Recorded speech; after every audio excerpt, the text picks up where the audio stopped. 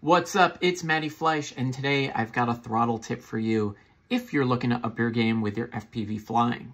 One of the most overlooked things that pilots don't seem to know much about is taking the back of their radio off and adjusting the stick tension on the throttle control. It's a game changer if you want to get really good with your throttle sticks, because the looser you can get them, right where mine kind of falls, means that I have to control it that much better. And the learning process of getting really good with this makes all the difference. If you give this a shot, do it in the sim. You'll see what I'm talking about.